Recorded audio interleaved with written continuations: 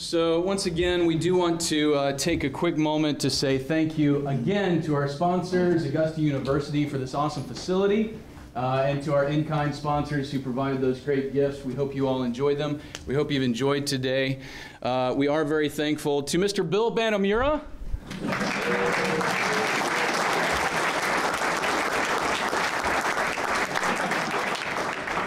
Actually, that's Phil Planamura. So I hired Phil back in June as Chief Operating Officer of Security Onion Solutions, and one of the first things I told him was that I want you to take Security Onion Conference and just go and do it. And boy, did he do it, right? Yeah. So if you had fun today, did you enjoy it? Yeah. Give Phil a round of applause.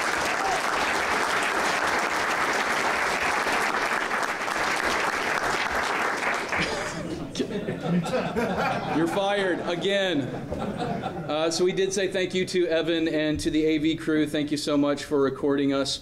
Thank you to our volunteers today. There have been so many folks that have gone into making today happen and making today a success. I really, really appreciate it. Another special person I do want to mention, Mr. Wes Lambert. Stand up.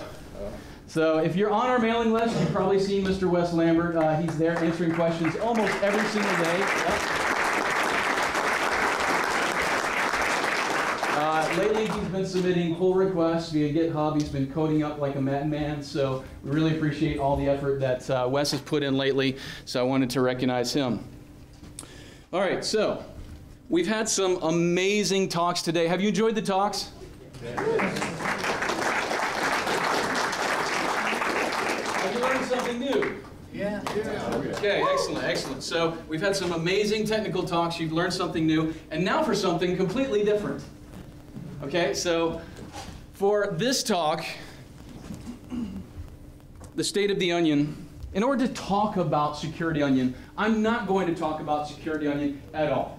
What? Wait, what? Yeah, I'm not going to talk about Security Onion at all. Wait, what?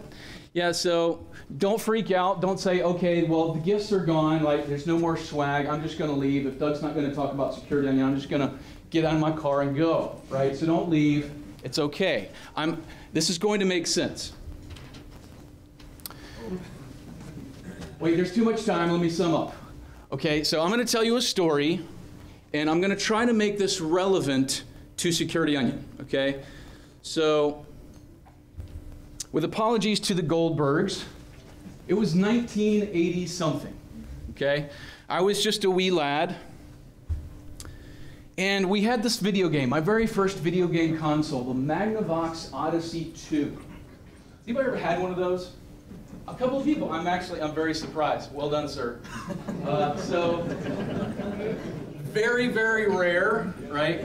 Most folks are familiar with the Atari 2600, the 5200 maybe, right? But if you're old school, if you're hardcore, you go with the Magnavox Odyssey 2, as we did, okay? So we had this Magnavox Odyssey 2. Now, something very important to mention, and it may be hard to see in the picture, but that joystick, Tim, do you remember the joystick? Like, it was so skinny, and it was so fragile. That's a very important point, which I'll come back to in a minute. So I was playing Magnavox Odyssey video games, and I was trying to, beat those games. I was trying to make my adversary cry. I was trying to beat the computer, but I was young. I was like 6 years old. I was uncoordinated. I couldn't do it. So the computer actually made me cry, okay?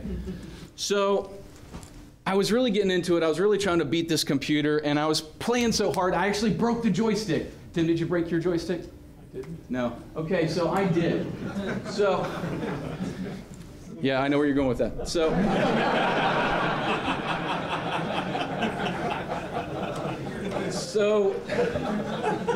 PG-13. So yeah. Let's keep it above board. All right, so we had this Magnavox Odyssey, and I really wanted to play it, but the joystick didn't work. So my dad, who was here earlier today, he had to leave early. So what he did was he said, "Okay, no problem. I got this." Right? I got this multimeter, we got this other joystick over here. He went to Radio Shack and he bought a joystick, and he cut the wires, and he used the multimeter to figure out which wire went to which button, went to which up, down, left, right. Okay, cool. So then he took the multimeter, he toned out all the circuits, he figured out what went where, and he wired up this new joystick, wrapped it with electrical tape, we turned it on, and It worked. It was amazing, right? I was like, Dad, you're a genius. You built this Frankenstein joystick computer thing, and it actually works. It's amazing. And that was my first introduction to hacking of any kind, right? The traditional, real hacking. So, you know, taking something that wasn't intended to do something and using it for something else. That's a pretty powerful concept. And I learned that at a very young age. I was like, what kind of sorcery is this? That you can just like take this and put it over here and you can wire it together and make it work? That's just magic. Like, are you an alien from another planet with superior intelligence to do this kind of stuff? That's crazy.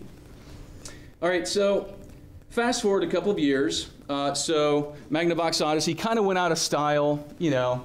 It didn't have that long of a lifetime. So what was the next major video game console? Nintendo, yeah, everybody had the Nintendo, right? So if you had a Nintendo, raise your hand. Okay, very good, so that's most of you. So did your Nintendo look like this? No, so that's actually me in 1989, right? So you can see the Nintendo up there, you can see the controllers, right? How cool is that? So as a hardcore Nintendo fan and loyal subscriber of Nintendo Power magazine, remember that one? Yeah. So I was flipping through Nintendo Power, and there were these people who wrote in and said, hey, check this out. I built my own NES arcade. And I was like, Dad, we gotta do that. So we did. We built that thing right there. And I was so proud of it. I was like, we don't even need to paint it. We just take it in the house, raw plywood and all. Right? So that was my NES arcade. Now there's a couple of other interesting things to note in this photo. So number one, notice that this thing right here says Master Art Studio. I am not an artist. And this was actually Christmas. I think my parents were trying to tell me that I wasn't an artist and I needed some skills. The other thing to notice was on my bed, that's not actually a bedspread, that's actually a sleeping bag because I was too lazy to make the bed. So I just throw the sleeping bag on the bed. So this is the kind of stuff that you reflect on when you go back and look at these old pictures like this, right? So that's pretty cool and kind of embarrassing at the same time. Sandcert right there too? Sandcert, yes. At the wise old age of 12 years old, Sandcert, absolutely, yeah. So, okay, so the Nintendo was very, very cool. But what was even cooler was the Super Nintendo. I mean, you take anything and put Super in front of it, man, that's cool. Right? But we went from 8-bit to 8-bit to 16-bit, and that's like twice as many bits. So twice as much cool, right? So, Super Nintendo, I had that, and I was like, man, better graphics, better audio, more buttons. Man, this is awesome. So, now for something completely different. What is past is prologue? So, what does that mean? Well, all of that kind of sets the stage for the future. Everything that we've experienced in the past sets our lens for how we interpret the future. Okay. Now we take a little bit different turn. So let's see where are we going now. So again, this is all going to come together. Just trust me, okay? So, what's this a picture of? B-sides. B-sides Augusta. Who was at last year's B-sides Augusta? Most folks. Who's going to be there tomorrow? Just about everybody. Excellent, excellent. So B-sides is awesome. We've worked very hard, and we expect it's going to be very, very awesome. So tomorrow at B-sides, Security Onion Solutions is going to have a vendor table. Now, Phil and I were sitting around and we were kind of contemplating ideas. You know, what would be really, really cool to put at a vendor table to kind of attract folks, to bring them in, to come to the vendor table? Any ideas? Video games. Video games? What would you do if you had just an art? Okay, here we go. Are you ready? Ladies and gentlemen, I present to you Onion Arcade.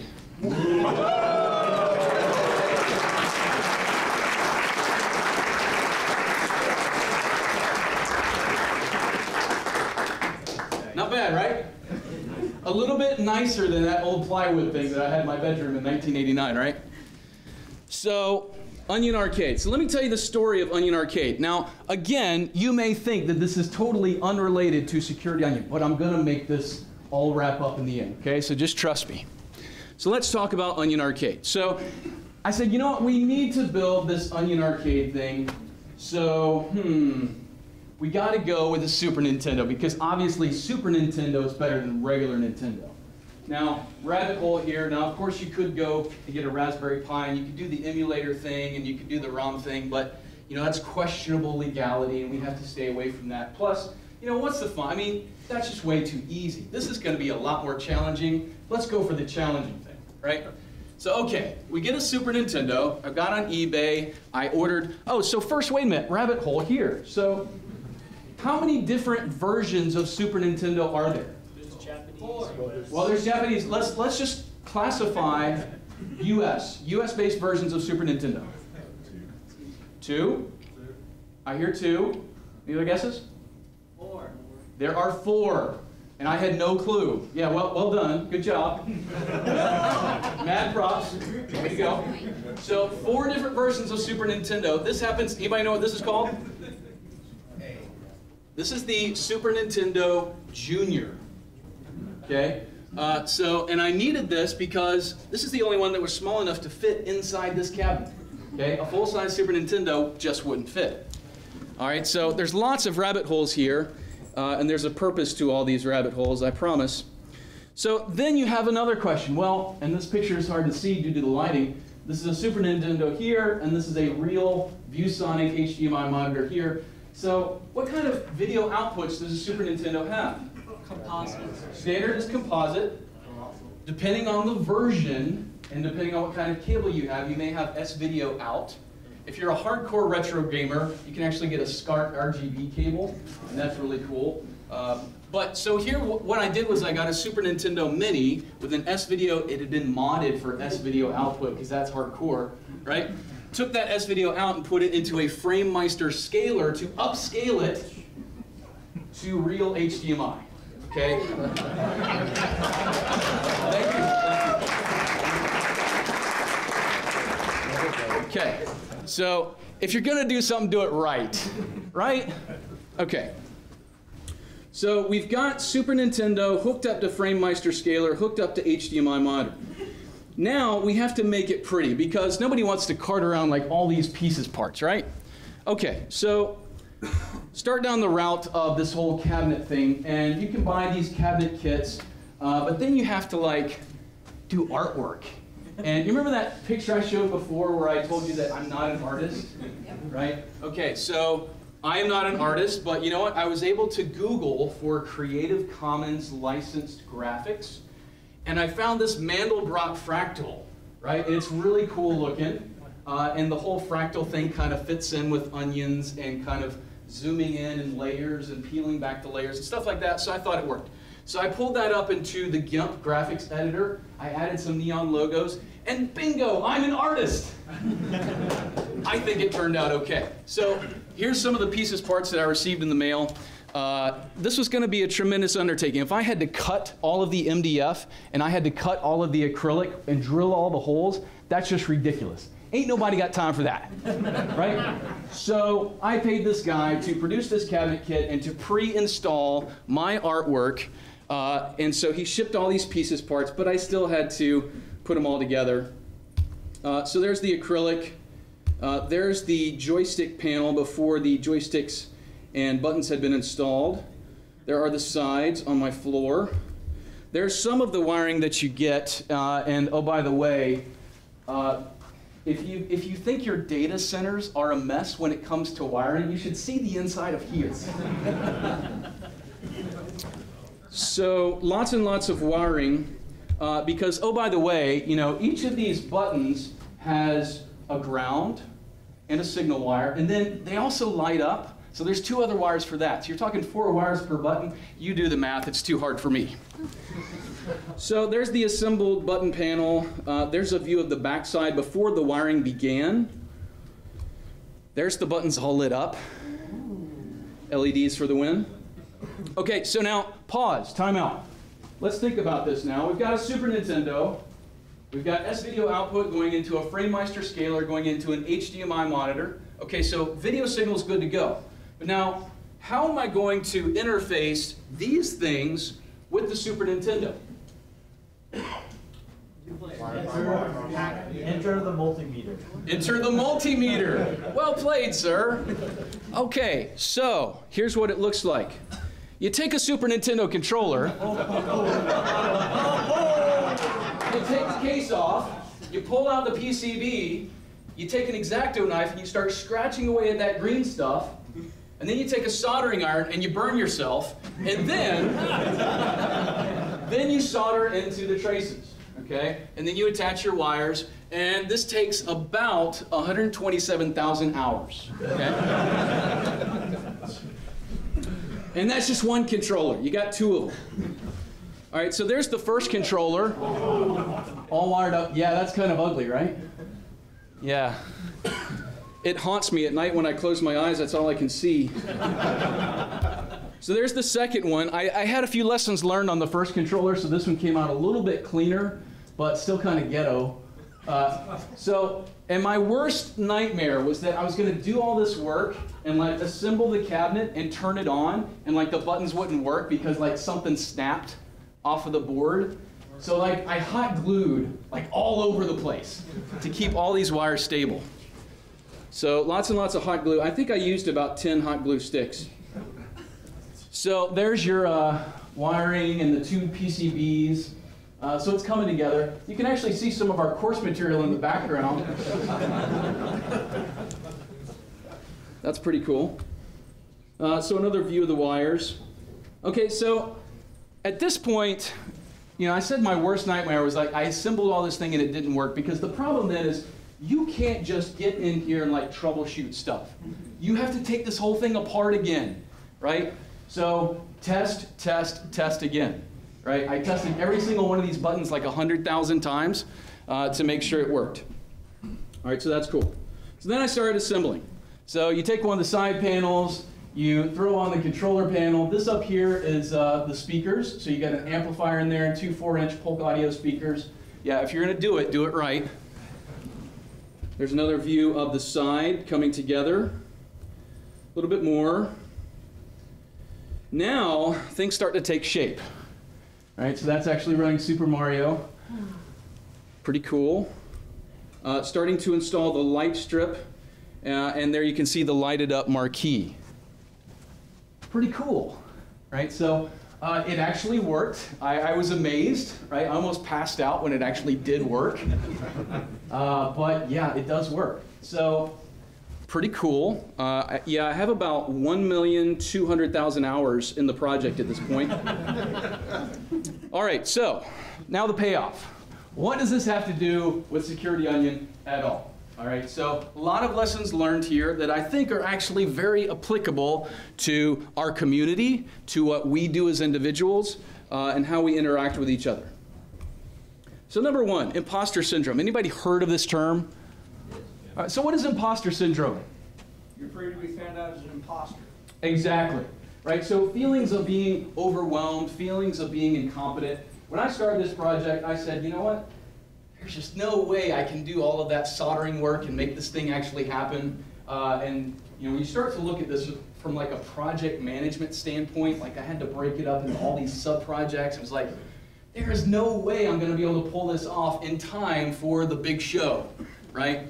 But I think what I found out was that, you know, if you just slow down, right? Don't panic, keep calm and carry on. Just go through things slowly and methodically. It will work out, right? So I think that's a great lesson to us to refuse to give up, right? As we are trying to go into battle every single day with our adversaries, don't give up. Try to get a little bit better every single day.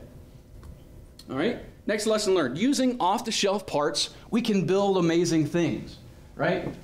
This is just MDF, some acrylic, some simple electronics, and it turned out kind of cool, right?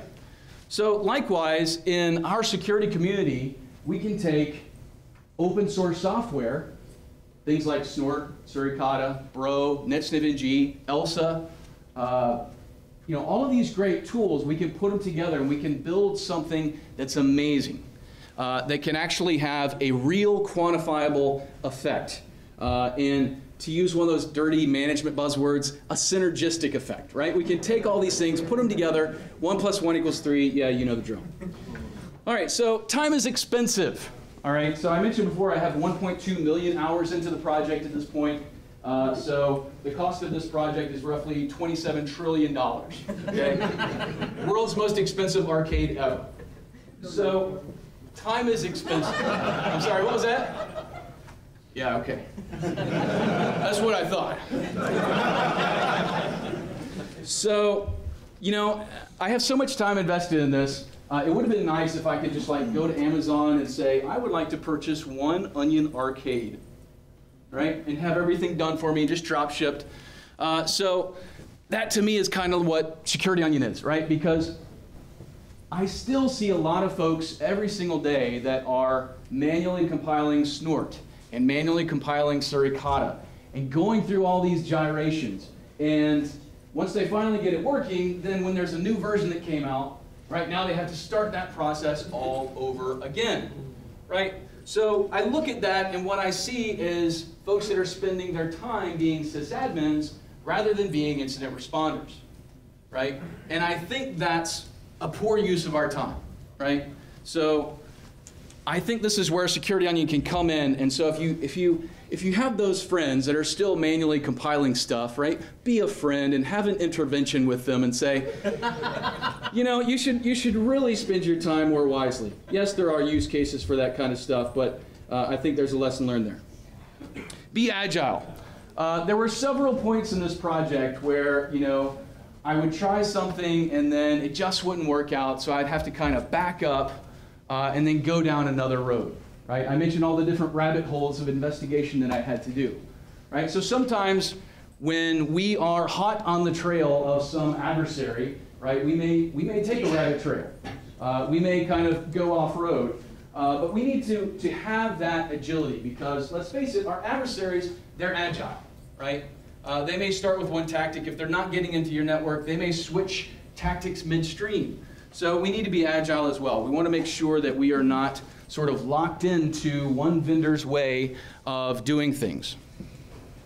This kind of goes hand in hand with side quests, right? In video games, you kind of the main goal that you're trying to get to, but sometimes you have to take this sort of side quest, this little journey over here, right? So sometimes we have to do that. I mentioned before rabbit holes. So if you're doing an investigation, you find yourself going down a rabbit hole, make sure you keep track of how deep that rabbit hole is, right? So make sure you can find your way out of that rabbit hole. It's pretty important.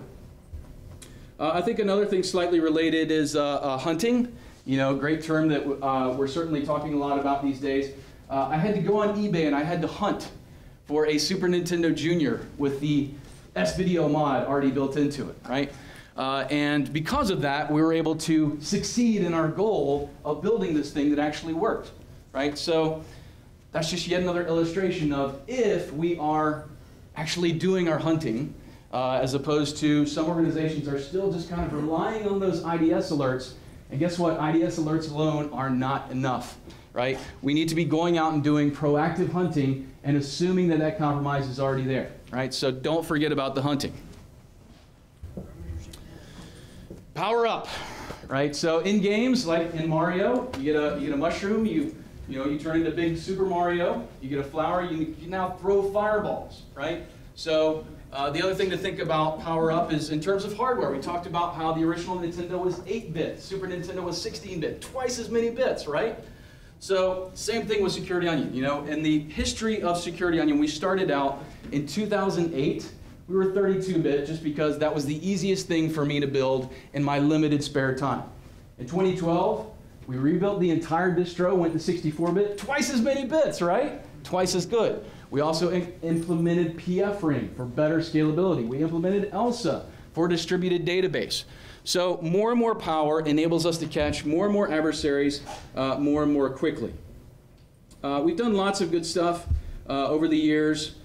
Over the last year, you know, we moved from Ubuntu 12.04 to 14.04. We also implemented this new thing called best practices and setup, which makes it more streamlined It gives you kind of the standard best practices that we kind of recommend out of the box to make things easier for you.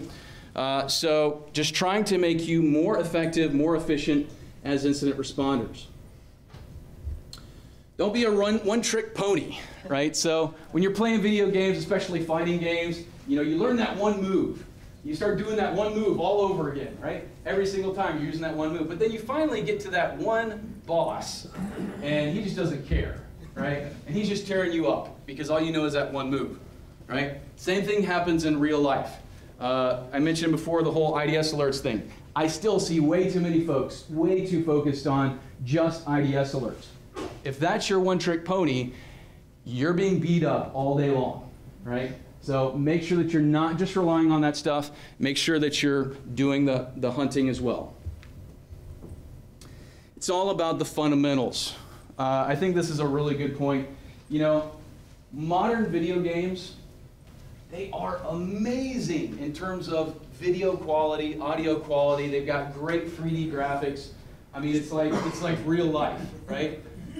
But you know, me personally, sometimes I just want to play a good old game of Super Mario Brothers. Am I the only one? Anybody else like that? So I think the lesson to be learned there is that those older games, because they didn't have the amazing graphics of today, they really, really had to focus on gameplay.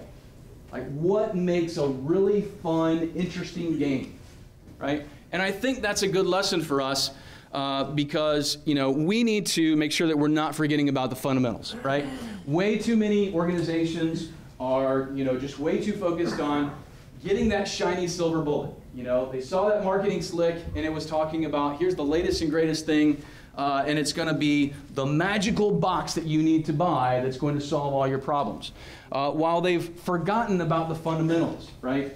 Organizations still aren't watching their DNS traffic. We talked about that a couple of different times today.